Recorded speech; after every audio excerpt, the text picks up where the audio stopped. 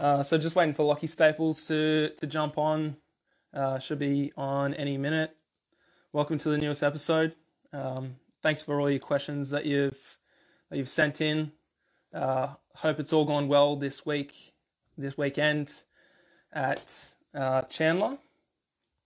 So Lockie's just jumped on now. Hi, Lockie.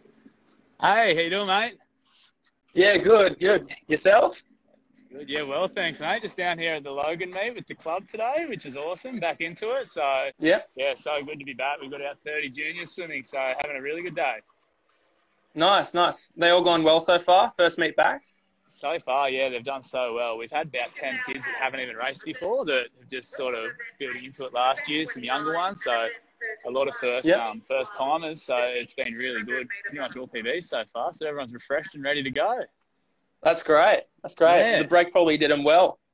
Absolutely. Yeah, we're seeing that, you know, even the older ones, I think for everyone, just that bit more time away from it, and they've come back fresh. Yep. And yeah, you know, it'll take time to get the fitness back on the older guys, but you know, they're buying in and they're keen to work, so it's really good. Yeah, that's great. Yeah. Well, thanks for coming on. We've just got a few questions here for you, just regarding your swimming career as a professional swimmer when you're an Australian Dolphin a few years ago, your coaching career now, and we'll talk a bit more about the Why Not Me swim clinics that you've got with Thomas Fraser Holmes that you do all year round, pretty much, other than when COVID hit. But Exactly, hopefully you'll be jumping back on those soon. Yeah. So first question: when did you start swimming, and why swimming of all sports? I started swimming. I did nippers growing up. So grew up near the beach, did surf life saving and nippers, and I was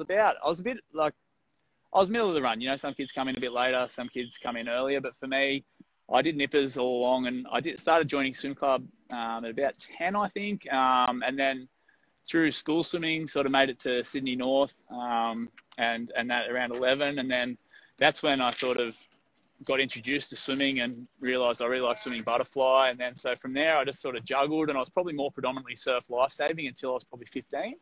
But about 13, I went to my first age nationals and made a team to go to New Zealand, and after that then I knew that was more what I was really looking into doing, and so really started from 13. I really found the love, probably 12, 13, and that's when it really started consuming me. And why? I think I already had the swimming background and whatnot, but then I just loved the individualness. I played football as well, but I loved about the sport that you could directly work hard and see the results, the outcomes. You know, you're not leaving too much up to chance, and I think that's a pretty common thing for most swimmers, is why they love it, is they can take a bit more control of the outcome and see the results directly. So yeah, and then just fell in love with it from there. In saying that, what was the highlight of your swimming career? So you did make the Australian Dolphins team a few times. Out of all the achievements that you made, you know, what was your favourite? It also couldn't be. It doesn't have to be a highlight. Just maybe even your best time that you had as a swimmer. Yeah, I think as a highlight for me and in my career, I look back to the thing that probably I got at the time most excited about and I was proudest about was winning my first age nationals at 17. For me, as far as the meets and going to world championships, that was easily my best experience, but my best race and something that I look back on and I just remember I was elated. I got second at age nationals from 13, 14, 15, 16. Every year just kept coming second, and every year it motivated me, went back, worked harder. And it took me until I was 17 in Brisbane at age nationals to actually get my first national title. And, just doing that was, that had been a goal, that literally I went to age national at 13. I probably didn't want it then, but by 14, 15, 16, I did everything those years to win, and it didn't come off. And so, by the time it happened, I broke down. Like after it, I was so happy with that. So yeah, that was probably my biggest achievement for personally, just for me, because of how long I worked for that exact goal for it to come off. Yeah, that really rings true to me, and yeah, I think it set me up. And then from there was, that belief that I could, really give it a shake from there. So that's where I think I got my most momentum from as well, was from that result. Yeah. Yeah. So this next question probably applies to a lot of people who are swimmers and high-profile swimmers. When you were growing up as a swimmer, did you always want to become a coach after your swimming career?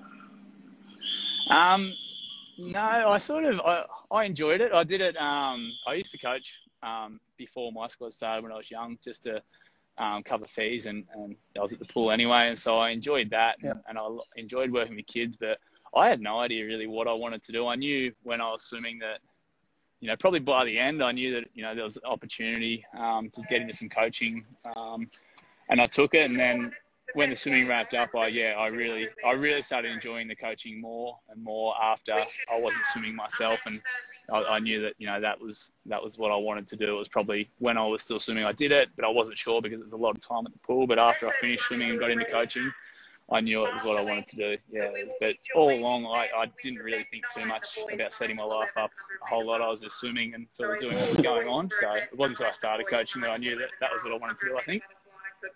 Yeah. Yeah. What are some lessons or tips that you've taken from your professional swimming career that have helped you become a successful coach today? It's probably, very similar. I think that just understanding that hard work pays off. That simple as that. If you, with anything, doesn't matter what it is, if you back yourself and you're willing to work hard as or harder than the people around you, and then that's going to help you, and you've got to remember that. And so, I think the honesty of it as well. Coming up as a swimmer, you are open.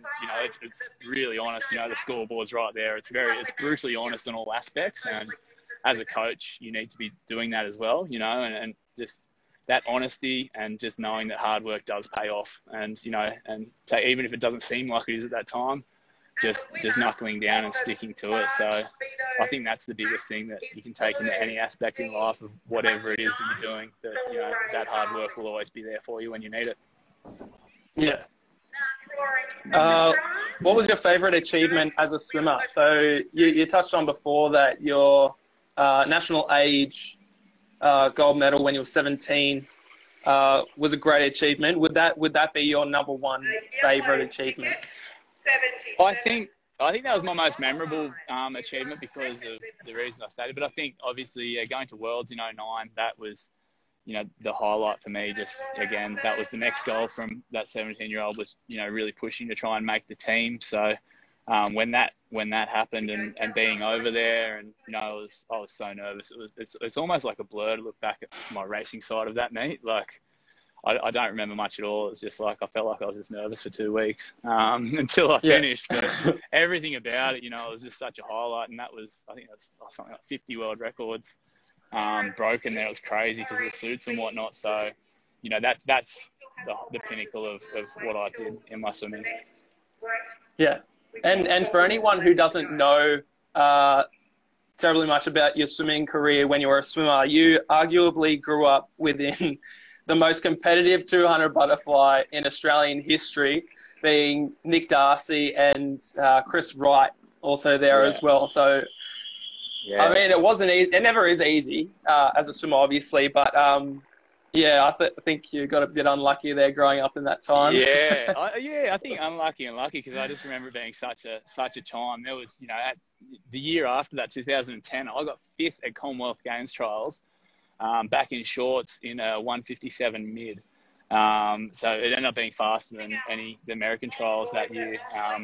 We had Grant come up that year, Jaden Hadler, Righty, Darcy, Travis Netterpelt was around there for a year, Josh Crow was around at the start, and then you had Adam Cable. So there was like, every time you race, you knew it was all on. I remember a few races that were just crazy. There was a short course trying to fly where I finished 3rd, and Righty and Darcy tied for 1st, and all 3 of us were under the previous Australian record in that race. And so it was a really crazy time for butterfly, but it was really good to be a part of. So wouldn't have changed it. What is the best thing about being a coach? Keeping that, it's keeping in the environment of swimming. I think that I get so pumped at meet still, and you still feel the same way, if not even more nerve-wracking, being that you don't have the control come race time, but being able to, it still feels so close into memory. I can remember everything in my swimming career so well, and being able to coach on the other side and relate, I still really do feel that energy that comes with, you know, preparing for a meet, you know, I really do feel it as we're moving through. So to be able to still do that as a job is just an absolute blessing. And you know, seeing those guys do the work and get the results and you know, push through those tough times, it's a pleasure. And then also working with young people is just awesome, you know. Yeah, good energy, and yeah, keeps you young and keeps you on your toes for sure. So this is from, I think you probably know who this person would be. Says, "Hi Lachlan, who is your favourite 10-year-old male swimmer in your junior squad at Redeemer?" That's specific, isn't it? All right. Yeah, I think I know who that is. I think that's going to be, I think that might be young Sammy might have sent that in. Is that right? Yeah, There's a couple of bang on. boys that maybe Sammy Prendergast might have sent that one in, mate. If you're watching, Sammy, it's you, mate. And if anyone else is, it's you. So. So this next question, why did you change your hairstyle? And that's from Peach Fuzz. Hey, I don't have a hairstyle. It's just when I get a haircut. It's just when it's getting too unruly. I need a haircut right now, actually. So, yeah, my hair was just whatever it was. At that stage, I think I probably just had my mum cutting my hair for me before I went away. So I didn't really take too much. It was like a bowl in that photo. It was like a Lego haircut. So I saw that. It's not much better at the moment. Yeah, I want to apologise for that because we were trying to look at a swimming related picture that we could use for our page, but every other one was pixelated. So I mean, luck of the draw. With that one, that's okay. I like that photo anyway. It's got good memories behind it over there. It was good. All good. You're just getting a lot of stick, especially from Fraser Holmes, who's just joined. So. Yeah. He doesn't miss. He tries to get his back when he can. He's on the receiving end sometimes, so you know he's got to even the scores up sometimes. Yeah. So 2-part question for this next one. So favorite ever swim meet that you've been to, and favorite housemate, and that was from Richard Small 90. Not him. No, Richard, he's awesome. He was one of my first mates that I made when I moved up to Brisbane almost 10 years ago. He was playing water polo at the time, so in QAS, so met him, and yeah, we've been best mates ever since. So he is in the UK now, so he won't be listening, so not him. Favorite swim meet would have to be Worlds, as I said.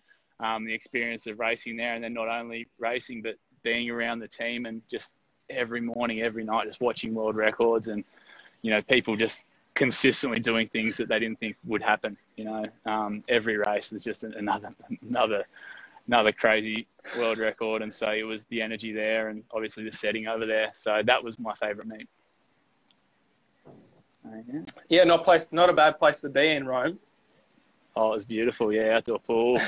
You know, the sun, it gets warm, but the sun doesn't seem to burn you too much, and yeah, it was nice. Yeah, I think they've got an ozone layer up there. Yeah. Well, I went 2 years ago. It was great. It's probably one of my favourite places to ever go. Yeah, nice.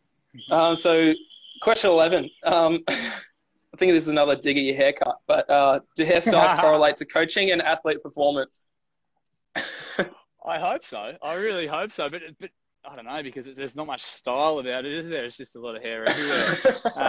You know, but if you look at some of the best, you know, I'm thinking, you know, Michael Bowl, you know, one of the world's best coaches. He's got a head of hair on him, doesn't he? He's it's like a 20-year-old that head of hair. So I don't know how he deals with stress and still has hair like that.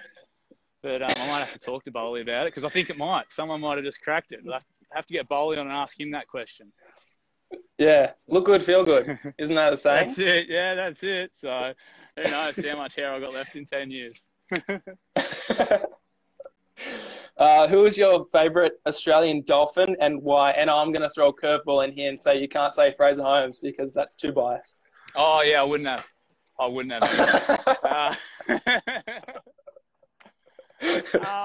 I think, being a bit older, and you're only a couple of years young yourself, but growing up was like household names. We were so fortunate of growing up when I was so young, and ads, you had Thorpe, Hackey, you know, Susie O'Neill, you had just the team was absolutely on fire. I think that's, the best year of Australian swimming easily. And if we're going to get back to it, that's the benchmark, and that's what we're looking at. Because you look at that team, that 2000 team, that is just such an imposing team. So it could have been any one of those guys. I would say it has to be Hacky. Growing up and doing surf life savings and sort of doing a bit of the longer stuff and seeing that. And I was a big Kai Hurst fan through surf life saving as well, and they were pretty close there in their own disciplines. But for me, just the way Hacky raced, and every time the way just you could see that was everything and more, and he was able to just put more into a race than most have ever seen. And I think it's still, just the energy and effort he would put into a race. There was definitely no doubt that there was nothing left in the tank every time he swam, and the stuff he overcame, whether it be, the lung stuff in '08 and that to get that one. And so he consistently was a huge, I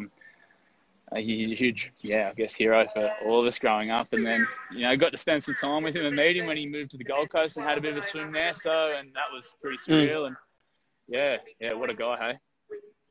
Yeah. So hardest swim set that you've ever done as a swimmer, and favourite set?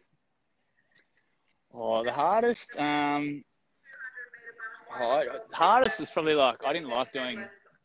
Later, my shoulders used to burn up in freestyle sets. So I did a 3K fly straight one time. That was hard, but I enjoyed doing that.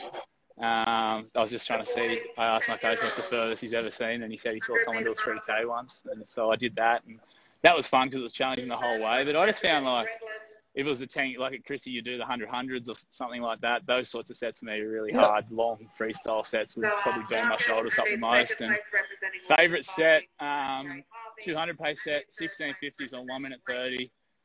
Just trying to hold. It's 200 pace set, but I never, you're just basically trying to hold as fast as you can for those 1650s. Yeah. And, you put yourself in the hurt locker early and just, refocus and just try and repeat the same thing 16 times. And that was really, really good. Yeah, that's my favourite set. Now for sure. We do that with the squad a lot. Yeah. I do love a good sprint set with plenty of rest. Exactly. Yes, So now we'll talk a bit about your swim clinics that yourself and Thomas Fraser Holmes do together. So Why Not Me swim clinics. You do plenty for the grassroots swimming communities. Just want to ask you a few questions surrounding that. So how did the idea come up? Yeah, so Tommy and I are both from sort of rural areas. I'm from the Central Coast, about an hour and a half north of Sydney, and Tommy's from Newcastle, about another hour and a half north of that, so about 3 hours from Sydney. And like I said before, I when we were growing up, we were fortunate enough that swimming and surf lifesaving, all this stuff was really, household names in front of you. Every second ad was a swimmer. It was really in your face, and it was really good, and we'd see that, and that pathway would be there. And we wanted to see, now there's so many sports and so much going on, and we wanted to, especially for kids in rural communities and whatnot, I think the states and in areas where they're from get amazing opportunities now to really get to know your swimmers and be there. And we wanted to put something together that, wasn't so much a coach-led clinic. It was a clinic that we brought in athletes and went through and spoke about their story. And, because we know, being in it, that we all just have normal backgrounds and stories and very humble beginnings. And I think that when you're a swimmer growing up, you sometimes put athletes on a pedestal and think there's something, superhuman about them, and that, something, you don't understand and piece together at a young age that, hey, this is exactly where they were. And, things just went their way, and they worked hard and took opportunities and got there. And so we really, really wanted to instill and get kids to be able to see from a young age, hey, where you are right now is exactly where these guys were. And, and have them chat and talk about their stories, and, the kids get to see, and, how normal and just human people who are just really good at swimming are. And, somewhat take them, off that pedestal a bit, and understand that, be inspired to go and realize I can do this. And maybe, when I am swimming, that, that's what they did too. I am good enough. I can be good enough. And hence the name, Why Not Me, instilling that belief that, well, if I turn up every day, if I work hard, there's no reason why it can't be. And I think the more kids we have believing that from a young age and backing themselves, it's just, you know, we have 23 million people. We don't have the numbers to, you know, to waste to some of the bigger countries. We want all these kids to believe they can and they will. You know, we got 50 people make a team every year. They've got to be made up of someone. So, you know, the more kids we can get pushing and believing in themselves, because I think that's the most important thing, that confidence and belief, you know, that they can do it. You know, that's the most important thing, you know, because then that drives the training, that drives the effort, everything. It's that mindset that means more than anything else, you know, that self-driven attitude. And if we can set that up from a young age and have kids enjoying their time and seeing that swimming can be fun as well, and it is fun, then that's how the uptake will come, and that's how we'll see that. And those kids will get to meet their hero, not just see them on a TV or a poster, or, you know, here they physically get to meet them, get to hold their medal, get to get a photo, and all that stuff, and then go home and really motivates them to work their butt off to, you know, get back to the next clinic and update how they're going. Yeah. Yeah, it's really important that you mentioned the rural communities, because growing up, all my competitors that came from rural communities felt like they didn't have the same opportunity. But when you look at it statistically, like off the top of my head, Dolphins in the past have been Tommy Fraser-Holmes, yourself, been from Newcastle. You got James Magnuson, who's from Port Macquarie, Matt Wilson, Blue Mountains, Brad Woodward, who's from Central Coast, New South Wales. So it's super important that we continue to get that support to the rural communities as well as the more city-based communities.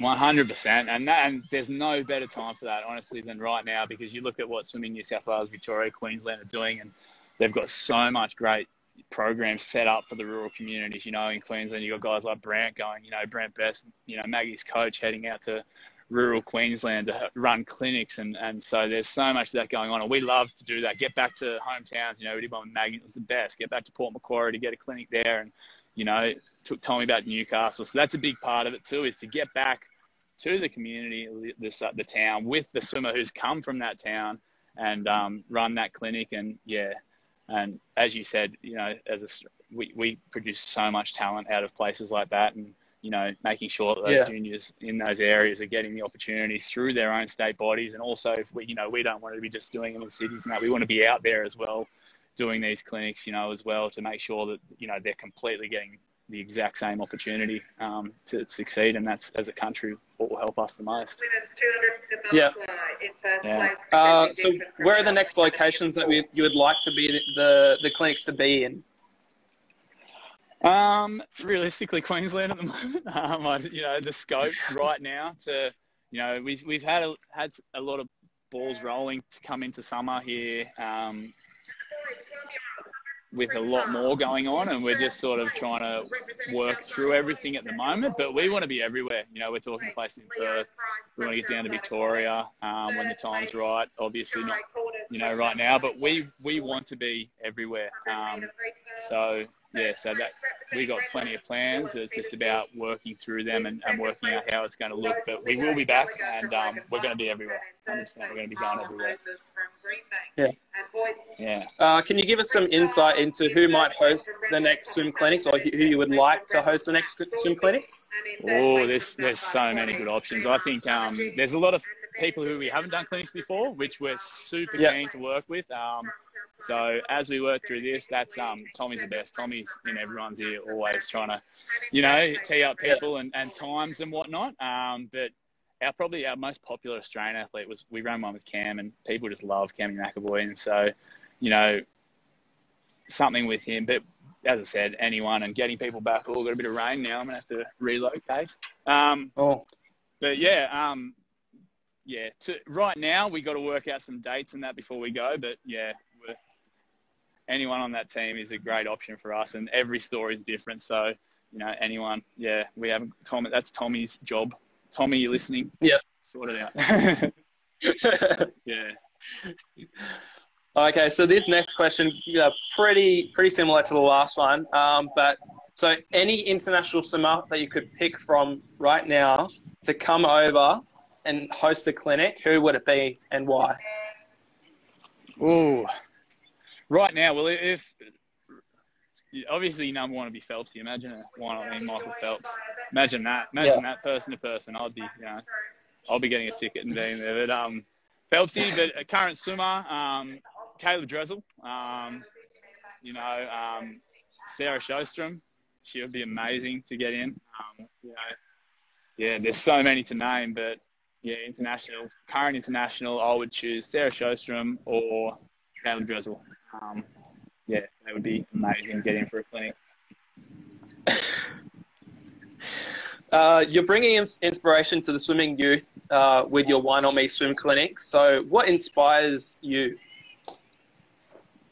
I really, I just feel lucky to be able to do this sort of stuff. And I honestly enjoy it and love it. And so it doesn't take much motivation, I don't feel. I think that I'm so lucky. A lot of people search in life for something they love and to do that. And, I absolutely love swimming, so I'm not going to go looking for something else. I love it. And to be able to work in it and, have a living coaching and being, having an opportunity to run clinics and do that and stay in touch for us also. Like I go to the clinics and I'm watching these swimmers talk about stuff and I'm listening in and learning. So for me, I get inspired just being able to be there and be a part of it, and then just seeing the excitement in the kids, and even coming to carnivals like this, seeing the kids' faces when they're, swimming their swims. It's just, that's what inspires me, just the energy that they give back. Yeah. So you had Adam Peaty at one of your One on Me swim clinics. So what was he like? He was so relaxed. He was awesome. He came in. Tommy obviously knew him. I hadn't met him before. Met him and just having a chat, just relaxed. Went through the clinic. He's like, "Yep, got it." And just same thing. He could have given what he had done and in the sport, and how precious his time is when he's in the middle of a training camp on the Gold Coast. He's going to be working hard, and had a morning practice. I think he did 4 hours. He came in sunburnt because he was training at Southport, and had that English tan going on. But he said, I think he swam a massive session that day, but you would not have known it. He just got himself up, had the energy. He's definitely, you could definitely just feel that aura around him that, he backed himself and he always will back himself. So, just the confidence, he was very humble, very confident, and just super grateful for the position he was in and what swimming had given him. And he went above and beyond for the clinic, and just that consistency with everyone that comes to a clinic. It's just the same sort of principles that they've got that work ethic, they've got good energy, and, they enjoy what they do. And, that fierce competitor, he said a few things through the talk that just really nailed home just how competitive he is and how tough on himself he is, and that he would always, be his own hardest critic. Yeah. So outside of coaching or swimming, do you have a passion that you do, or a hobby? Oh, big hobby guy. I love hobbies. I'm very I love surfing. I've always surfed, and I absolutely love that. And that's probably my number one hobby. But I also, I go through phases with what I'm doing lots of. I like riding mountain bikes. I have a motorbike. I like working on that and riding that. And so, big hobby guy. Love a hobby. But and last question, advice that you would give your younger self today? Ooh.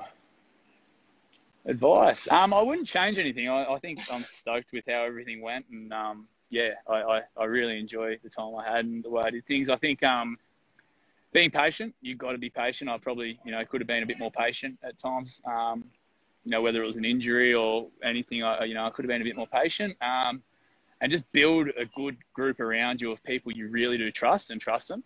Don't just try and take everything on yourself, because you'll just end up overthinking things. So I think build a core group of people around you that you trust, and just work through everything with those people. And that's a massive part, I think. Just build a good team, trust in your team, and don't overthink other things, because you could lay around thinking about things all day, and, if things aren't going too great, don't overthink that. Just, you're always going to have ups and downs, and don't get too down when it's down. Just get to work, keep your head up, keep enjoying it, and it'll come around. Yeah. Well, thanks so much. I'm sorry that it's all rained on you now. No, it's all good. It's all good. 4 seasons, hey? Thanks so much again, Lockie, for coming on and answering our questions and our followers' questions. I hope that you have a successful afternoon at the pool. And all the best. Cheers, Jacob. Thanks, mate. And these are awesome. I watched last weekend too, and these are really good. So, yeah, keep these up, and I'll tune back in and watch them. So, thank you for the effort and what you're doing for us. Good stuff. Yeah, no worries. No worries. Thanks heaps. Have a good one. No worries. Cheers, guys. Take it easy. See ya. Thanks for tuning in, guys. So within the next, I'd say 12 to 24 hours, I'm going to put up a little silhouette of who our next person's going to be. We've also got a giveaway. So we're going to give away a Swimwear Shack and Funky Trunks hoodie. So stay tuned for that. It's going to be a little competition. Thanks for tuning in, and I'll see you next time.